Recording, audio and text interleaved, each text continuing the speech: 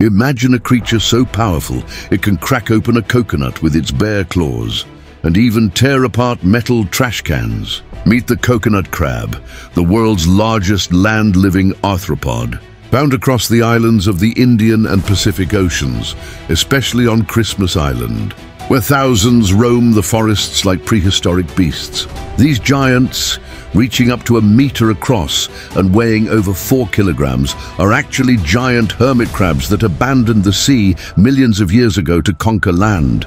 With claws strong enough to lift nearly 30 kilograms, locals call them robber crabs because they're known to steal anything shiny, from pots to cameras. Despite their fearsome look, they're shy and mostly nocturnal, living up to 60 years. Here's a bizarre twist.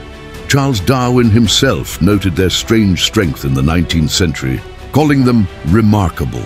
Scientists believe their migration from sea to land marks one of the most dramatic evolutionary leaps in crustacean history. So next time you hear a rustle on a tropical island at night, it might just be a coconut crab, nature's armored relic from another age, ruling the shores like a silent ancient king.